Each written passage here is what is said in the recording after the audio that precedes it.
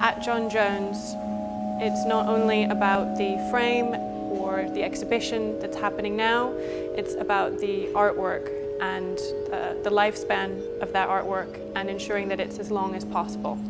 Whether you have, Damien Hirst or a family photograph that you want to preserve as long as possible, it's important to consider the environment that it's in and also the environment that it has been in, which will affect how it degrades.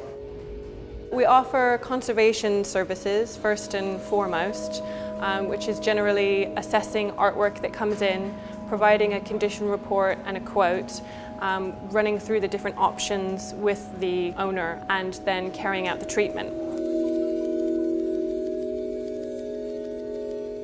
After the treatment's carried out, we provide a full report on what was done and give recommendations for the sort of framing environment and display environment that it should be in, ideally. We come into homes and we assess each artwork, the framing, the environment, the display, the lighting, so that we can really offer you advice based on the environment that it's in for storage and display, so we can help you to preserve your work to a museum standard. If you have an artwork which has been mounted badly in the past, it probably is quite acidic and it might need deacidification, for example. Or if it's been damaged by water, it might have water staining. And all of those things can cause it to deteriorate much more quickly than it otherwise would.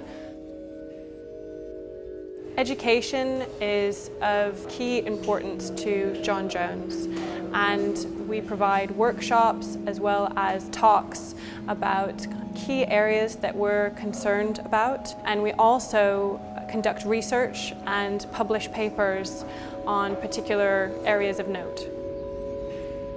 I think that it's important to consider when purchasing an artwork that the financial investment does not end there.